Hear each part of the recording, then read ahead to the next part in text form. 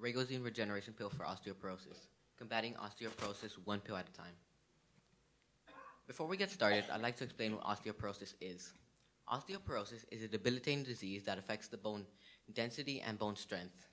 Individuals with osteoporosis face an increased risk in fall-related injuries and deaths, leading to an increased number of hospitalizations each year. These hospitalizations cost both the government and the people billions of dollars each year, which is where our product comes in. The purpose of our product is to attack the underlying condition of patients with osteoporosis, which is an imbalance of bone destruction versus bone regeneration. In someone without osteoporosis, the bone is being broken down and rebuilt at a rate that is balanced. Our product will attack the osteoclasts or the bone crushers, which are working at a faster rate than the osteoblasts or the bone builders. We will be using a calcium carbonate nanoparticle and a calcitonin hormone, which will be encapsulated in a pill to protect it from the acidity in our body. The calcitonin hormone is produced in the thyroid gland, and it decreases the osteoclast activity. We will use surfactants, which are soluble compounds, to limit the agglomeration of the nanoparticles, which reduces its size and facilitates the traveling through the bloodstream. The calcitonin will be released when there is a pH level of 7 to 7.4, which is where the osteoclasts are the most active. The pill will erode when it enters the stomach because of the acidity, but the nanoparticle and the drug itself will be the ones traveling through the bloodstream. Our competition would consist of the use of 4 central drugs that are currently being used to treat osteoporosis. This includes alendronate, risedronate, zoledronic acid, and ibandronate. All 4 of these drugs tend to primarily focus on reducing the amount of bone loss that patients undergo in osteoporosis. However, in addition, our product will also be able to create stronger bones in the human body and reduce the amount of bone fractures that patients undergo because of osteoporosis. Some of the side effects that these 4 drugs tend to have is that they all tend to cause nausea, weakness, tiredness, and vomiting, and can go to the extremities of having severe pain in the joints and muscles. One side effect for our drug would tend to be that it has a small, insignificant probability of getting cancer, which is 5%, and this was found in a recent study for calcitonin, which was used in a nasal spray, and it had a probability of 2.5%. In terms of profit, our biggest competitor would tend to be alendronate, which tends to make a profit of around $10 to $11 billion a year, to which we will surpass by $2 to $4 billion if we range our prices from around 100 to 160. The total time from clinical trials to mass production will be approximately 12 years. Out of those 12 years, 10 years would be used for clinical trials. By 2032, we plan to start looking into a second drug that would enhance the production of osteoblasts, which are the bone builders, while still attacking the osteoclasts, which are the bone crushers. Eventually, we will be able to create one pill that would effectively cure osteoporosis. After taking into consideration the cost of clinical trials, drug manufacturing, and personnel, we've estimated that throughout the development of our drug, it will cost anywhere from $43 to $48 million.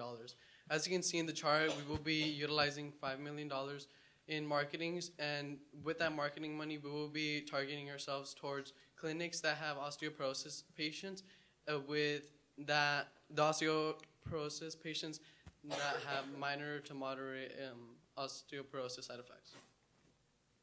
While looking into funding opportunities, we saw that many companies or government organizations such as NIH provide a vast amount of money going from $2 million while still leaving an open window to get additional awards throughout the development of our drug. So if we were to face new prices that were to come, we can still get awards that will provide us with a minimum of $100,000 each.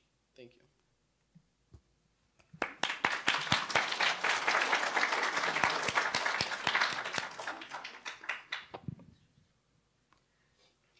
I'm confused about the clinical trial phase. So can you go back a slide? No, okay. Oh, no, go. So, one more. There you go. No, there you go. That's it. Clinical trials would be covered due to the NIH paying for clinical trials. Can you explain that to me?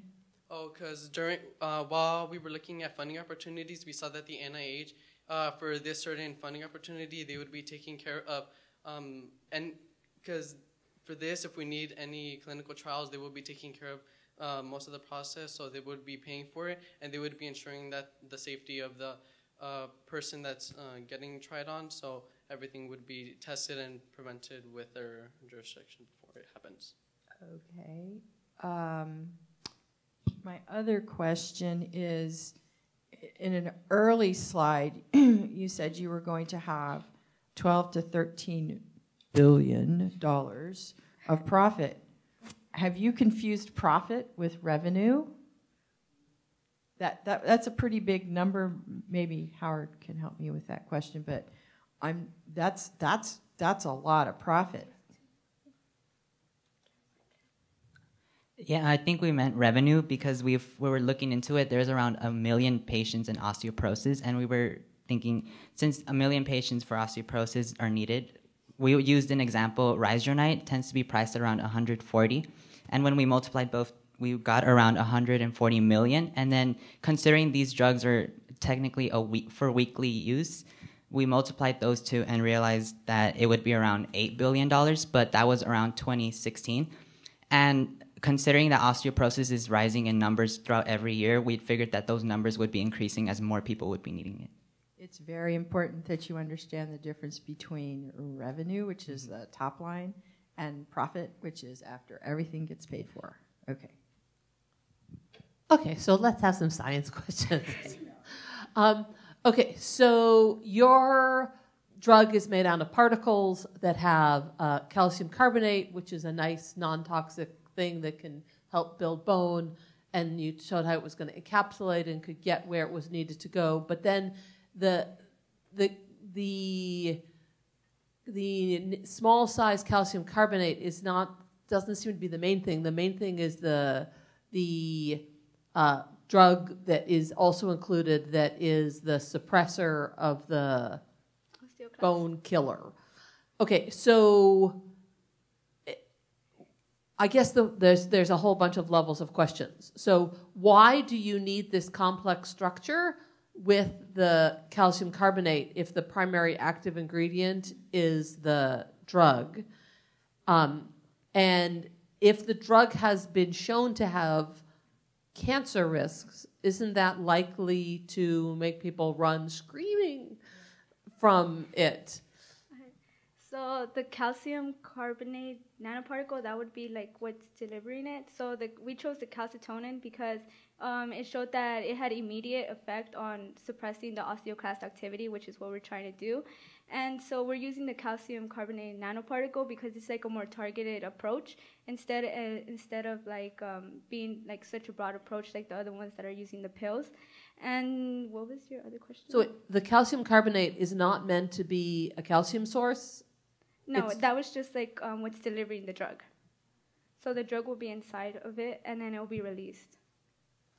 I think there are way easier to make delivery vehicles if it's not being a calcium source. Why did you pick calcium carbonate as the delivery vehicle? Because it's already being used because of its drug delivering properties, because it's already being used like for cancer. So like it like targets the cancer cells and it delivers the drug. So because of that drug delivering method, we chose calcium carbonate. How does it target the cancer cells? Oh, because it's already like programmed in a way like to target the cancer cells. Well, that's what we read about, how it's being used as a drug delivering method. But like basically like we chose it because of its drug delivering method. Okay. I agree that any amount of cancer potential is a worry for consumers. But just as a presentation, what drew you to this subject of osteoporosis for a young group of people? Okay, so it's because when we were we were thinking about what we were gonna do, we were just brainstorming, and then Marvin, we were talking about like osteoclast and osteoblast because of I have anatomy, and so he came up and he was like, couldn't this potentially cure osteoporosis?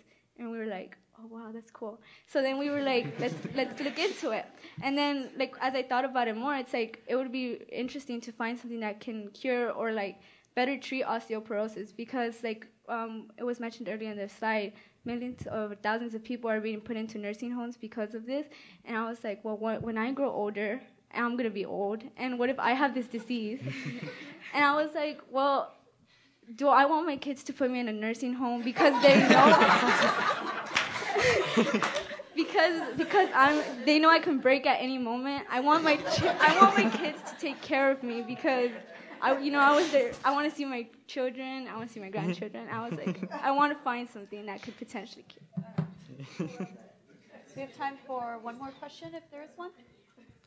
So, when you were pricing out your drug, you mentioned it was around a little over $100 per dose. Did you look at the reimbursement for the existing drugs? Is there coverage from your healthcare provider? Or are these people paying directly out of their pocket? In some cases, the healthcare would be paying for it, and in some cases, for example, zoledronic acid costs around $1,200 for one dosage a year, and patients would need to be. That's a really painful medication, but healthcare in some cases would pay for like around half of it, depending on like the financial status of the person. Okay, so that's definitely something to consider, especially you were talking about weekly dosage for this, for someone to pay, basically double the price that they're paying. The benefit needs to be there, and the risk of cancer is maybe a little scary for people. So those are things to consider because, again, the cost could be a deterring factor from the benefit. Okay. Good job, guys. Thank you.